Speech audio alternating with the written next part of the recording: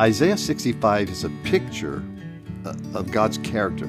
He's just, but he's also loving, long-suffering, but also deals with disobedience and sin. At this time, God's people were walking in idolatry, disobedient to his instructions. They were doing weird sacrifices to pagan gods and all kinds of weird rituals. So God says he'll deal with those who have rebelled, but not everyone, those who are guilty. But here's what he says about those who are not. Listen to this verse, verse 8. Thus says the Lord, as new wine is found in the cluster, and one says, don't destroy it all, for a blessing is in it.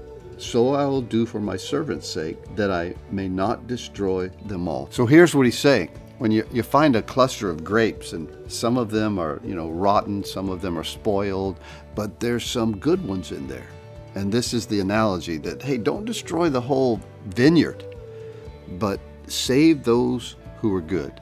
So that's what this verse 8 is talking about. Those who've remained faithful, those who've walked in the truth and kept his word will be spared, and one day inherit all that God has promised and planned for his people. In fact, here in Isaiah 65, we have God once again sharing the great promise of making all things new. Listen to verse 17 through 18. I'll read it for you.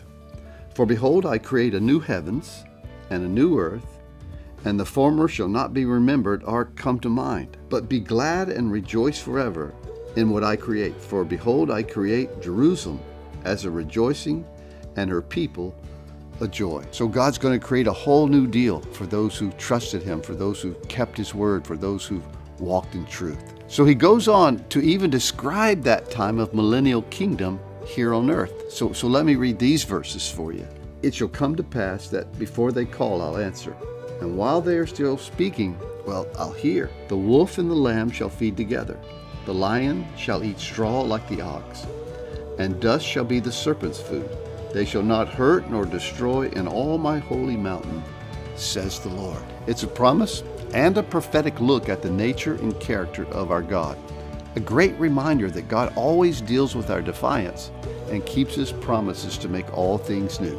In fact, one of my favorite verses, if anyone be in Christ, he or she is a new creation.